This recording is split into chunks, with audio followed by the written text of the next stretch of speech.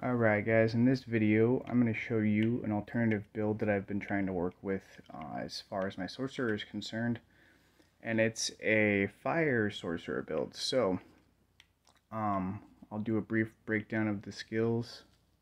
I will do a brief rundown of my gear and my glyphs that I have in it and of the Paragon board, and then show you a little bit of gameplay. So I am running 2 out of 5 points in Firebolt just to get down to Fireball, which I'm using 5 out of 5 ranks for, and I'm doing Destructive Fireball for the crit chance. I come down here and I'm grabbing Flame Shield and Teleport. Flame Shield all the way up to Shimmering Flame Shield. Heals me for 50% of my missing life, and then Shimmering Teleport for the damage reduction. All my points in the Glass Cannon. 1 out of 3 points into Elemental Attunement because it procs once every 10 seconds, even with 1 point in it. And then points into Frost Nova down here to Mystical Frost Nova, so I'm making everything vulnerable when I hit that skill. 3 out of 3 points in Precision Magic, which is the lucky hit chance increased by 15%. 1 out of 3 points into Align the Elements just to get over here to Mana Shield, which I put 3 out of 3. And then 1 out of 3 points in Protection just for a little bit more tankiness during the dungeons. I have a point into Icy Veil, which has an increase to my barriers by 5% duration. Just a little bit of a buff there that's going to help your tankiness in Nightmare Dungeons. 3 out of 3 points in Inner Flames. 3 out of 3 points in Devouring Blaze. 2 out of 3 points in Crippling Flames. And then I have 8 points in Firewall. Firewall is going to be your bread and butter for this build. I go over here to Mage's Firewall, which means enemies continue burning for 3 seconds after leaving the damage area of Firewall. My ultimate is Inferno, all the way over to Supreme Inferno, so while Inferno is active, I can cast as many fireballs or firewalls as I want. No mana cost while that ultimate's going on, so that's pretty cool. And then next down here, I've got 3 out of 3 points in Fiery Surge, 1 out of 3 points in Soulfire, 2 out of 3 points in Endless Pyre, and 3 out of 3 points in Warmth for the health regeneration, which is nice for withstanding some damage when you're going to be low on mana. So the key passives I'm using are Isu's Ferocity, which I'll show you why in a minute. Yeah, that's the skills. Go over here to the gear.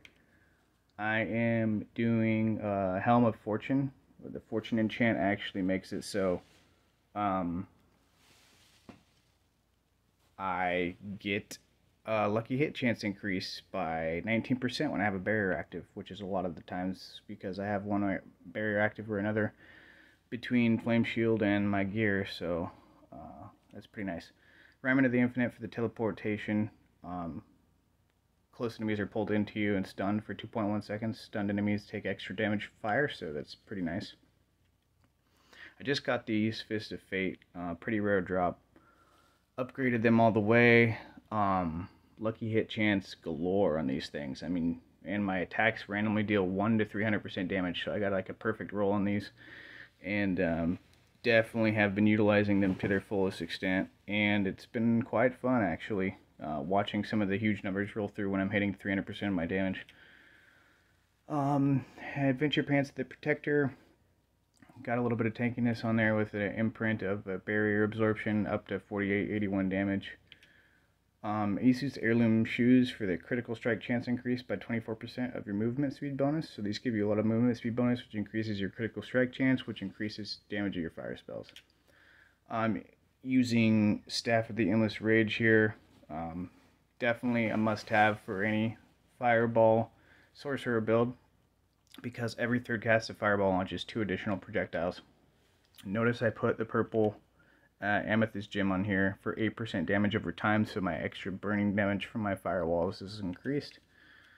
Choker Control, I deal 48% more damage to immobilize, stunned, or frozen enemies. They're going to be frozen when I'm doing Frost Nova. They're going to be stunned or immobilized because of my fire skills, so I'm doing a lot more damage with this. I have an interesting imprint on this one ring here. So while both bonuses from the Isu's Ferocity key passive are active, your attack speed is increased by 50%. So my attack speed gets increased by 50% whenever my passive is proccing, and that is pretty fun to watch actually. So that's a pretty cool skill. And a must-have for any fireball build, I think, or any build in general that uses a lot of mana, is the imprint for using a cooldown restores 15 mana. So every time I use a cooldown, I restore 15 mana, and I'm using a lot of cooldowns, so I'm getting a lot of mana back, which is nice. Other than that, I think we'll run through here and just try and do a little bit of gameplay so you guys can see what it's like and what kind of damage it does and the rotation for the skills and all that jazz. So for single mobs, I just cast Fireball to traverse the map and get where I'm trying to go more quickly.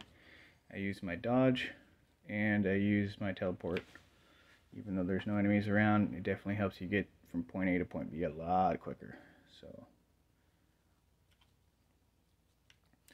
let's see what we got here. I want to start by proccing a Firewall when I see enemies that are going to be more than one.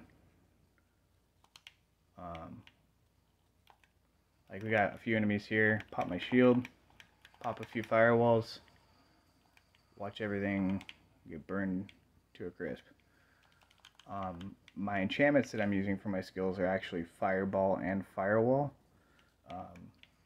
So when enemies die, they explode in a Fireball explosion, which is nice.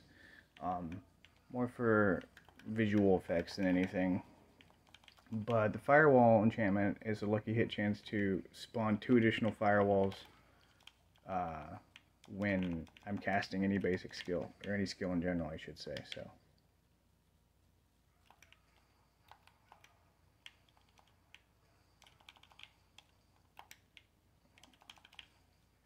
try and save my Fireballs for when I have a big group of enemies around like this. Bam,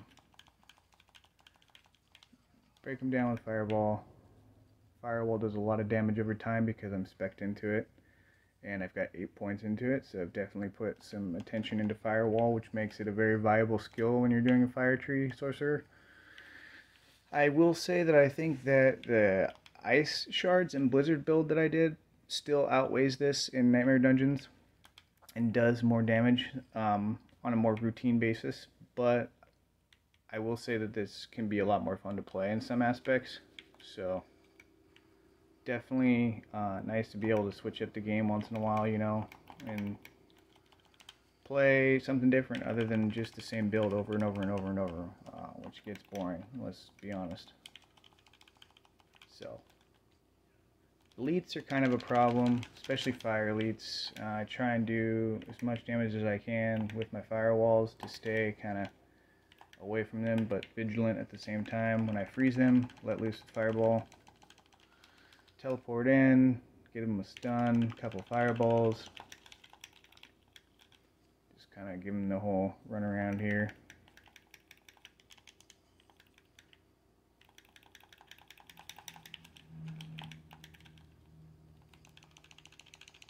And he's dead. Awesome. Awesome, Mike. So now that we've got all our Animus, we can just run the rest of the dungeon here and deposit it. And let's go through here. Check and see what we've got as far as enemies are concerned.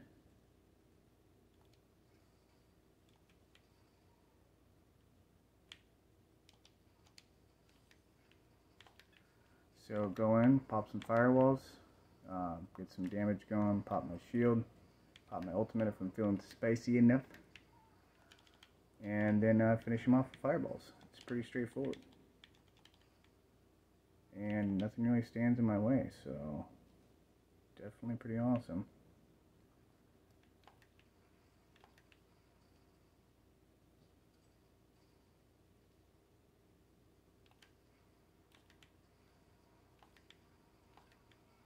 Guy's pissed. As you can see, pretty much decimate everything rather quickly. And fire is still a viable build, guys. It's not all Ice Shards and Blizzard, unfortunately. because I love that build. But you know, it's nice to be able to have some variance in your play style and to be able to burn things and watch them catch on old holy fire as opposed to just being frozen to death continuously and repetitively. So, but yeah, this is the build.